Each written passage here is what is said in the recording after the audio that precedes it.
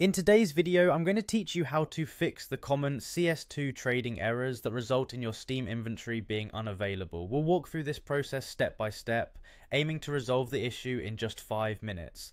Firstly, let's ensure you're logged out of Steam properly. Sometimes just exiting the application can reset any stuck processes or connections that could be causing the error.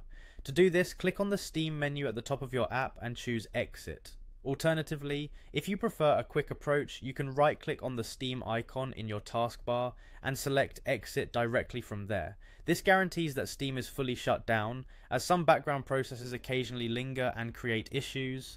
Once you've successfully exited Steam, go ahead and log back in. It's a simple step, but it can be surprisingly effective. Logging out and back into the service helps refresh your connection to Steam's servers and may resolve any temporary glitches disrupting your inventory access. Next, it's important to check the status of Steam's servers. This can be accomplished by visiting steamstats.com, where you can quickly determine if servers in your region are experiencing any downtime or issues.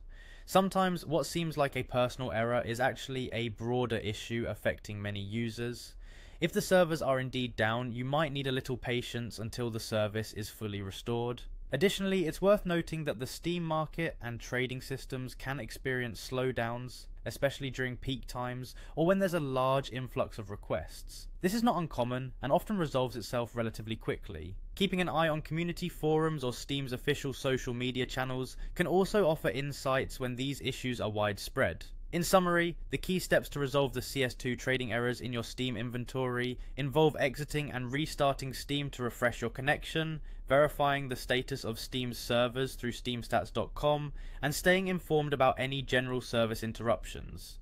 By following these steps, most inventory errors can be quickly addressed, allowing you to get back to your gaming without significant delay. I hope this guide has been helpful for you today. If you encounter any persistent issues even after these steps, consider reaching out to Steam support for more personalized assistance. Thank you for watching, and I wish you the best of luck with your Steam experience.